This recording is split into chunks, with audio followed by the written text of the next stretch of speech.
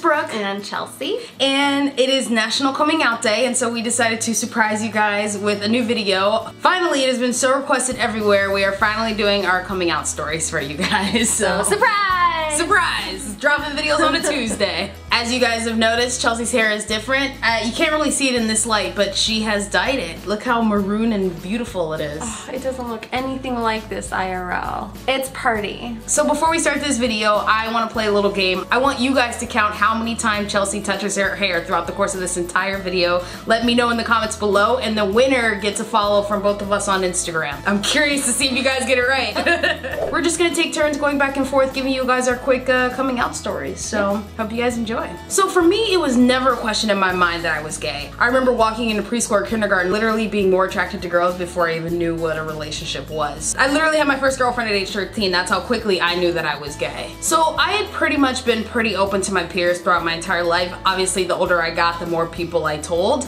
I tried coming out to my mom first when I think I was about 13, but I decided to come out to her as bisexual. I knew just straight up coming out as a lesbian was way too tough. As some of you know, saying bisexual is sometimes easier for those people who have a tough time understanding your sexuality. You know, at first I think my mom thought maybe I was too young and maybe I was just having confused feelings towards friends. I tried coming out again in high school. I had gotten caught for having a girlfriend, and it was a huge thing. I had to be careful in high school, even with my peers, just because I had a lot of family up in Thousand Oaks and Newbury Park, which is where I went to high school, and it's a fairly small town. Anybody can know anyone from the massive family I had, and so it was still a secret I hadn't come out to them yet. It wasn't until college for me when I was finally stern with my mom of saying, I am gay, I am into girls, like this is my life and this is what it's gonna be. I think it had to do with a conversation I was talking to my mom about Chelsea, who she had never met, but she had heard of this mysterious girl who had my heart. I had never planned to come out to my family until I was coming out with someone I knew I wanted to be with for the rest of my life. All the meanwhile, mind you, my dad did find out that I was gay. It unfortunately did not come from my mouth, but he did find out. I think he was trying to pretend to be upset in the beginning to appease my mom, but my dad does not care. He has never really cared about my sexuality, so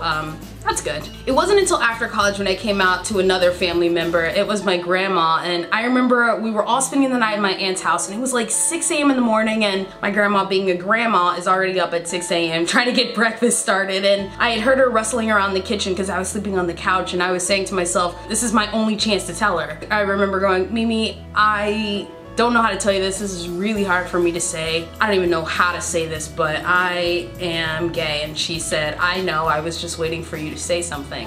So apparently she knew most of my life that I was gay, which was such a relief and obviously a weight off of my shoulders. It wasn't until my baby brother's 19th birthday that I came out to my entire family, which was basically me bringing Chelsea to my brother's birthday, and that was like the big coming out to all of my family. I had brought a woman to a family event. It's been a long process getting to a stage of acceptance with my family, but everybody in my family loves Chelsea and we all get along really great, and it's not even a thing anymore. So. I don't have a very interesting coming out story. I don't even think I technically came out. When I was really little, I think my mom just kind of picked up on the fact that I had deeper feelings for my friends than our normal friend feelings. But to me, I thought it was just normal. You know, this is my best friend and I love her and she loves me. Why would she want a boyfriend? You're like the Janice Ian. I was Janice Ian. I guess that was just not the way they felt.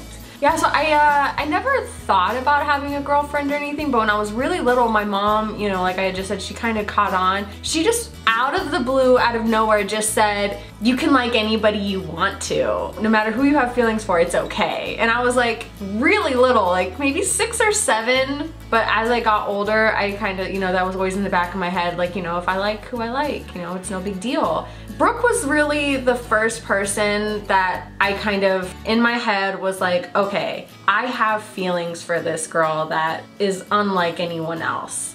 And so I kind of, she was like the first girl that I was like publicly admitting that I liked, because I felt like it was different. it's so hard to explain because I didn't really come out at all. I just kind of decided to go out with Brooke. I had fooled around with girls in the past, but it was like, you know, all that, like, you know, curiosity. I just brushed it off. I never accepted the fact that I was like into girls. Yeah, so I remember calling my mom and was like, hey, I kissed a girl. And she was like, well, cool. Do you like her? For my dad, I just kind of was like, hey, Dad, Brooke and I are more than friends. And he just kind of said, okay, and I was like, do you have any questions? And he said, do you want me to? And it was just never really talked about. And I brought her over to my family's house without ever forewarning them. It just kind of happened, and nobody ever questioned my sexuality. So everyone was just like, oh, this is who Chelsea's seeing, cool. So the takeaway from both of these, which is why we've delayed this video for so long, is we don't think we have interesting coming out stories because there wasn't a really big coming out moment for either of us. Yeah. And so, yeah, but hopefully you guys still enjoyed it. Please be sure to give this video a big fat thumbs up. Be sure to like us on Facebook, Instagram, and Twitter. I am OMG Brooke Berry. And I am OMG Chelsea Berry. And be sure to share your coming out stories below in the comments. And we'll still see you guys this Friday. Bye! Bye!